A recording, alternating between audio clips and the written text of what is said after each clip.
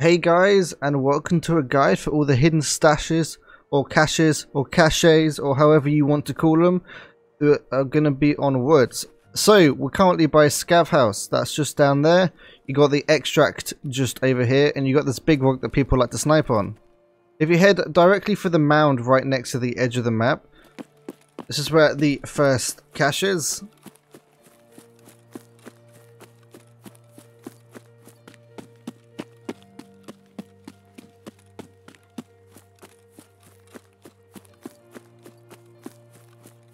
Over on the water side, you have got a kind of a large bush next to a small tree, and just at this bush is one of the caches.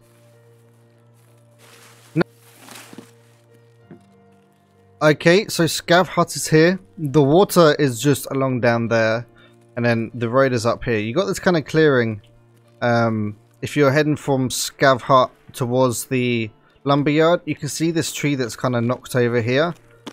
On the opposite side of this tree, there is another one that's knocked over just there. And you got this big bush here. And the stash is just here.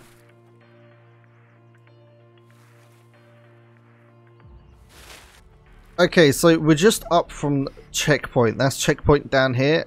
This road leads straight to the lumberyard, which is just up here. And there is a truck that's here kind of like crashed into a pile of logs.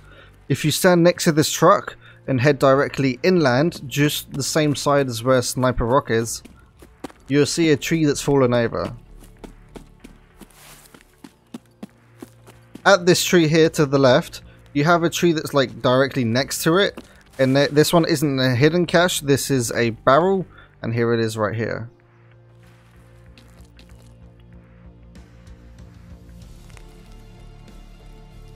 Okay, so we're up by where the plane crash is. This is the back of the plane.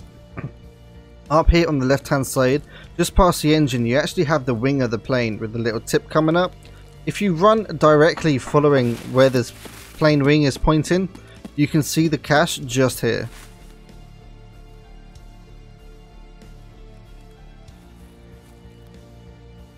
Okay, so this one's going to be a bit more harder to point out.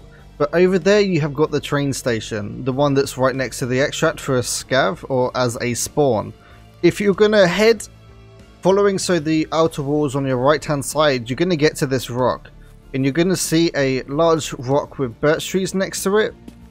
At this large rock with birch trees, just after this little lower kind of rock on the right hand side, there is a cache right here.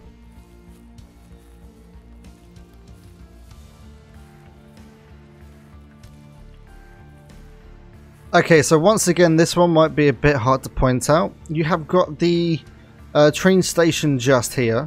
We are actually running parallel to the tracks right now, which is just down here. You will see this giant ditch over here. There is a crashed tank, or, well, I wouldn't say crashed, just not in use, I guess. Tank that's kind of leaning against a tree right here. If you go right directly down, you'll see this rock right here, and this is the cache. It's right in the very bottom of the pit. Okay, so this final one is in between both of the extracts. You got the one that has the green smoke, and then you got the PMC extract, which is always up. You have the train station over in this direction where the train tracks are going up, connecting to where the factory is going to be, and you have a yellow digger on the road. If you head inland, basically the direction is the yellow digger's going, you can see a power substation here on the right hand side, and there's a bush next to this power substation, and the cache is just here.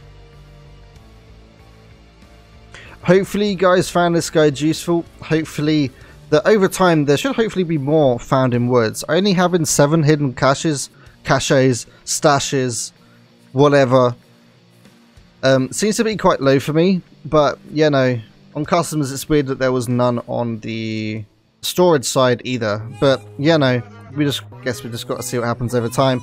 Guys, thank you very much for watching. Hopefully they'll bring you a little bit of extra cash. And guys, I will see you in the next video.